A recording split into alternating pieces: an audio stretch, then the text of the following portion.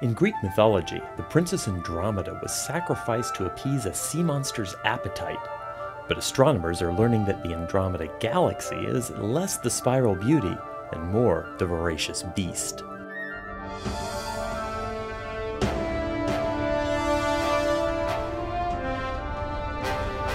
The Hidden Universe Showcase explores exciting new results in infrared astronomy from NASA's Spitzer Space Telescope, with your host, Dr. Robert Hurt.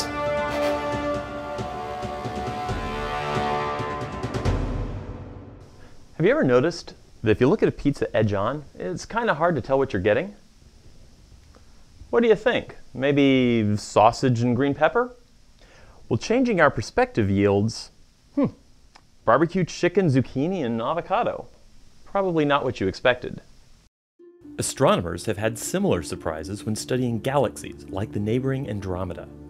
At a distance of 2.5 million light-years, it's still the closest spiral galaxy to our own Milky Way, and was considered to be nearly its twin. In fact, Andromeda, or M31, is over twice as large, holding about 1 trillion stars.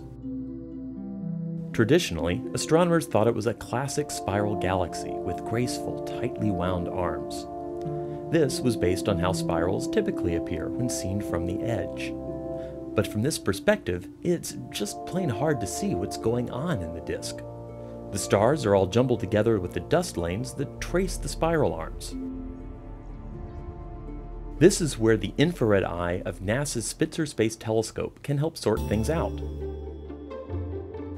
When viewing galaxies at infrared wavelengths, the dust lanes glow. Spiral arms and other structures are easy to see. Spitzer's view of Andromeda is nothing short of spectacular. In the shorter wavelengths from the IRAC instrument, we see both the stars and dust lanes in sharp detail. At longer wavelengths seen by the MIPS detector, the starlight mostly fades, letting us study the warm dust directly. Without the confusion of stars, we see Andromeda is missing one pretty common element of most spiral galaxies: the spiral.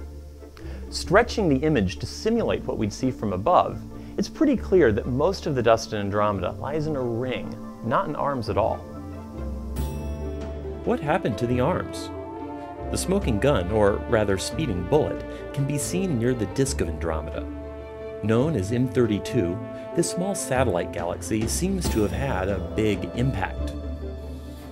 Astronomers have deduced that about 210 million years ago, while dinosaurs still ruled the Earth, M32 plunged through Andromeda's disk. Computer simulations show that such an encounter will disrupt spiral arms. They'll morph into rings like gravitational ripples in a galactic pond. The simulations very closely match the dusty rings we see today. Combining the infrared view of Spitzer with the ultraviolet light captured by NASA's Galaxy Evolution Explorer offers yet another perspective. The disrupted ring and irregular splashes of the hottest young stars highlight the ongoing disruption in Andromeda. While M32 has for now ruined a beautiful spiral, its own fate is sealed. Greek mythology recounts, rather stereotypically, that daring Perseus rescued Princess Andromeda from the big, scary sea monster. But, in a case of scientific role reversal, we see the Andromeda Galaxy is no helpless appetizer, but a devouring beast itself. There are signs it's already gobbled up other small galaxies. M32 will be the next snack. But the main course is yet to come. In as little as 5 billion years, about the life expectancy of our Sun, Andromeda and the Milky Way will likely collide. Our own galaxy will merge with the larger Andromeda after a pretty spectacular show. Perhaps we need the rescue. It just goes to show that appearances can be deceiving in both pizzas and galaxies.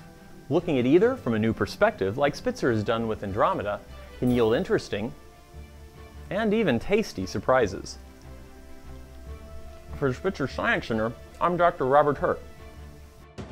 The Hidden Universe is produced by the Spitzer Science Center at the California Institute of Technology in Pasadena. The Spitzer mission is managed by NASA's Jet Propulsion Laboratory.